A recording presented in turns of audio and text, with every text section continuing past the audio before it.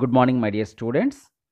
Today, in this video, we are going to learn about a phenomenon. Observe this situation. A car is moving on the road.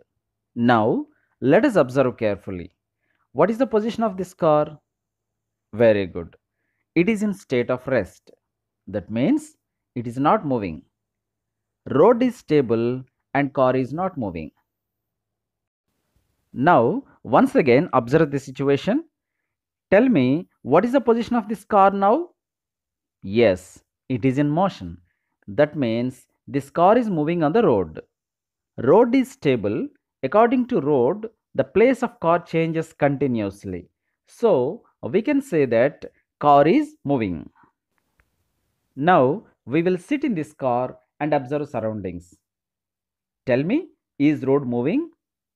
Yes, not only road, but also roadside trees and poles are all appear moving towards back. Are they actually moving? No.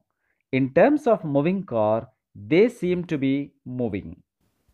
This means that the road, roadside trees and poles are all in motion in terms of car.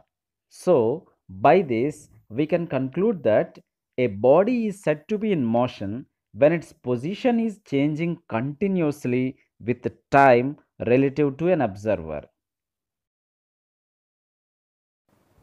In the next video, we will fully understand about the chapter motion.